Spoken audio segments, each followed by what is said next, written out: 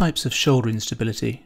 This talk is going to focus on the glenohumeral joint, which has a large spherical humeral head with a relatively shallow glenoid. This configuration allows the glenohumeral joint to be the most mobile joint in the body, but at the same time it is inherently unstable and is the most easily dislocated joint in the body. However, dislocation of the glenohumeral joint is still relatively rare, and this is due to the complex arrangement of static and dynamic stabilizers that help to keep the glenohumeral joint stable. Although the glenoid is shallow, its concavity does supply some stability, and this effective glenoid arc is doubled by the surrounding glenoid labrum. The glenohumeral ligaments, which are actually condensations of the joint capsule, work as check reins. They tighten at the extremes of certain movements, such as abduction and external rotation for the anterior-inferior glenohumeral ligament, which triggers mechanoreceptors which help to stabilize the joint. The intact capsule and glenohumeral ligaments create negative intra-articular pressure, which increases stability by concavity compression. Surrounding the joint capsule are the four rotator cuff muscles passing from the scapula to the humeral head. The rotator cuff tendons are constantly in tension, and by a combination of eccentric and eccentric changes in tension, they're able to move the joint, constantly keeping the humeral head centered. The static stabilizers, the concavity of the joint, and the labrum, the glenohumeral ligaments, the negative pressure creating concavity compression, the dynamic stabilizers in the form of the rotator cuff muscles work in an equilibrium so that the glenohumeral joint can move into all positions while constantly centered. Until relatively recently, these were thought to be the only components of joint stability. Using this model, instability of the glenohumeral joint was described as either being traumatic or atraumatic. Traumatic was either tearing of the glenohumeral ligaments, such as a Bankart tear or the labrum, or atraumatic, where none of the ligaments are actually damaged, but instability was due to capsular laxity. A previous acronym for this type of instability model was TUBS, traumatic unidirectional Bankart always requires surgery, and AMBRI, atraumatic multidirectional bilateral rehabilitation or an inferior capsular shift. However, this model did not cover all types of instability, and more recently we've realised there's a third component to shoulder stability, which is known as muscle patterning.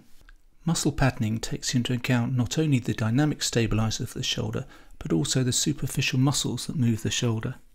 In muscle patterning, there's an altered muscle recruitment pattern.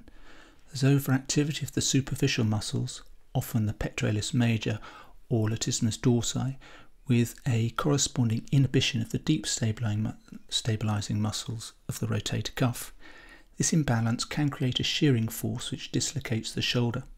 As we saw earlier, the structural dynamic stabilizers of the shoulder are the rotator cuff muscles. The key superficial muscles are the scapular stabilizers, such as the trapezius and the rhomboids, and the humeral attachments, particularly latissimus dorsi and the pec major, which are the two muscles that are most frequently involved in muscle patterning. Muscle patterning is complex, and the overactivity of the various muscle groups actually alters through the range of glenohumeral movement. However, in general, when the direction of instability is anterior, pec major tends to be particularly overactive and latissimus dorsi less so, with some inhibition of infraspinatus. And for posterior instability, pec major is less involved, with latissimus dorsi being more involved and subscapularis being inhibited.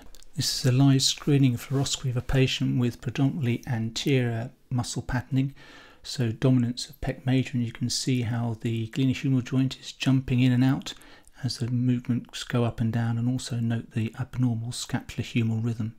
Treatment involves highly specialised physiotherapy, but in fact a massive improvement can be obtained within a relatively short period in the space of half an hour. However, intensive physiotherapy is then required for this to be sustained.